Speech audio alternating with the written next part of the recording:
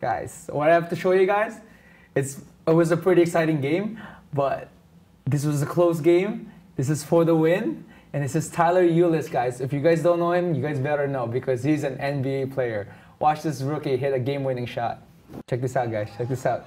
Oh, that's deep. Way downtown, guys. Wow. Way downtown. What? Crazy shot. Look at that. Way He's like, downtown. he's like calling out to the crowd.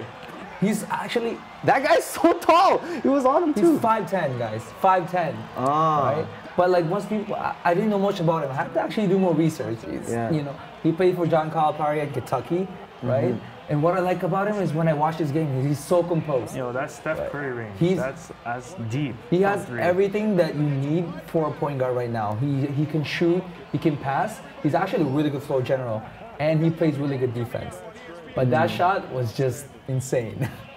What was this? What was the score? It was they were down 2 and he hit a 3. So what was unexpected was that when when the summer league started, they thought the star was going to be for Phoenix was Devin Booker, right? But he was too good to play, so they only played him 1 game. And what came out of that was that the opportunity for Tyler Ulis to play. Like he dominated for the Phoenix Suns for that. Like he was the best point guard I think out of anyone in the summer league too.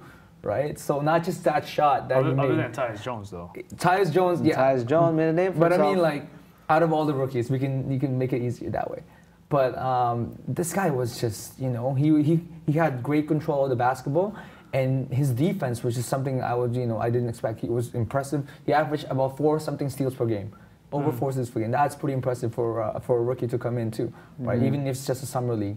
And he played for Kentucky under John Calipari, which is, even he said that he was one of the best floor generals he ever coached.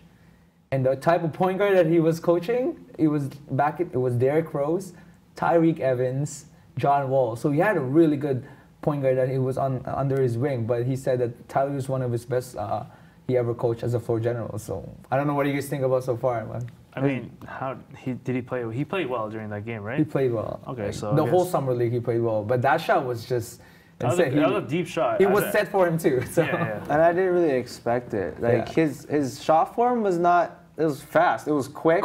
He let it go really quick. It was pretty deep, and there was 2 people on him.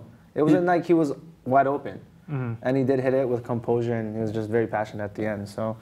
You think a future Isaiah Thomas coming in, future Muggsy Bogues coming in? Maybe. He has the potential. He could. I don't know. We'll see.